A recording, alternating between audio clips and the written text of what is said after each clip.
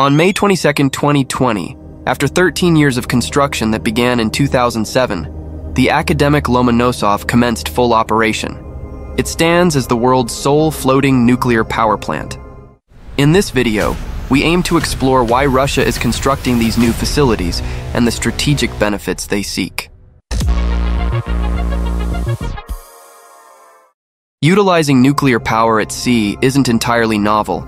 It's a technology of paramount significance for military purposes.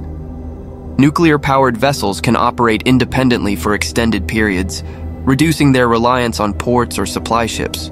This costly technology provided substantial strategic advantages during the Cold War and was predominantly championed by the United States and the Soviet Union. The entire active U.S. aircraft carrier fleet relies on nuclear power, and France also maintains a nuclear-powered carrier. China, currently building its own aircraft carrier fleet, is also contemplating nuclear power usage in the future. Furthermore, Russia operates several nuclear-powered icebreakers and military submarines. Nuclear propulsion offers the advantage of extended underwater operation if necessary. Nonetheless, the Akademik Lomonosov is not a warship, and nuclear energy doesn't serve as its means of propulsion. Instead, it functions as a floating power plant capable of providing electricity for up to 200,000 people. The concept of floating nuclear power plants is not entirely new. The first was the MH-1A, a converted World War II cargo ship constructed for the U.S. Army in the 1960s and 1970s. However, this project was retired in 1976. The nuclear plant comprises two KLT-40 naval propulsion reactors, already utilized in Russian icebreakers.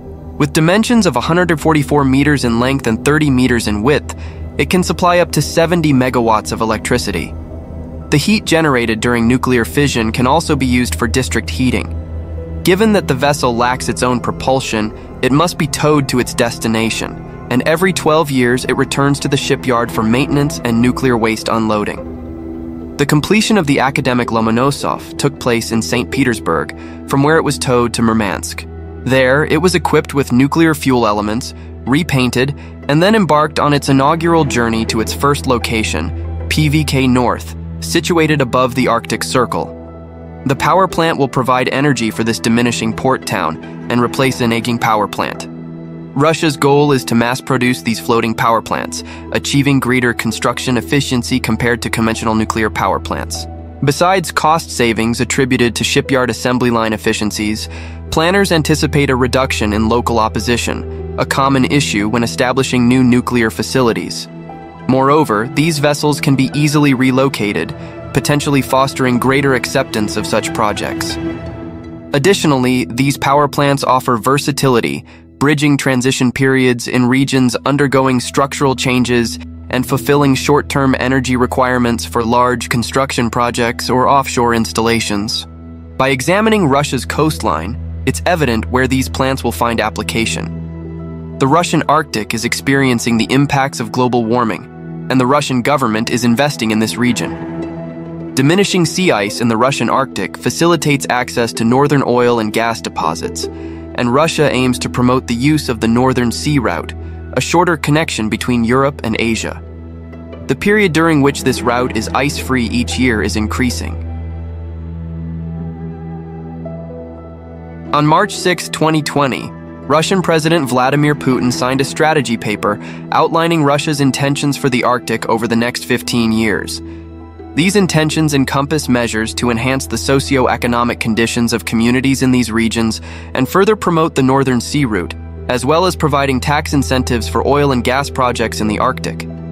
As part of these plans, Russia is revamping its nuclear icebreaker fleet, introducing two new classes that are expected to be larger and more powerful than existing icebreakers. The floating power plant is set to be a crucial tool in Russia's broader strategy to maximize the strategic potential of the country's Arctic region. For example, the Russian energy company Gazprom intends to use 5 of these floating power plants for offshore drilling platforms on the Kola and Yamal peninsulas. Public opinion on nuclear energy varies among different countries, with major catastrophes such as the Chernobyl disaster in 1986 and Fukushima Daiichi in 2011 leading many nations to abandon nuclear energy and phase out the technology. In various places, Nuclear energy remains a contentious political issue, where the risks of a catastrophe and long-term adverse consequences are weighed against economic considerations, energy security, and carbon emissions reduction. The Russian floating nuclear power project has also faced criticism from numerous organizations, citing concerns about the vulnerability of floating power plants to natural disasters, especially tsunamis. Previous incidents, such as a radioactive leak on a Russian nuclear-powered icebreaker in 2011, have contributed to safety concerns. Nevertheless, the operator claims to have thoroughly assessed the associated risks and ruled out any threats with the facility. Russia's substantial investment in an area not actively pursued by many other nations, in line with its goal to fully harness the potential of the Arctic, suggests that it won't be alone in this endeavor. China also has plans to construct floating nuclear power plants, potentially making this technology a strategic advantage for bridging transition periods or for remote regions seeking enhanced energy security.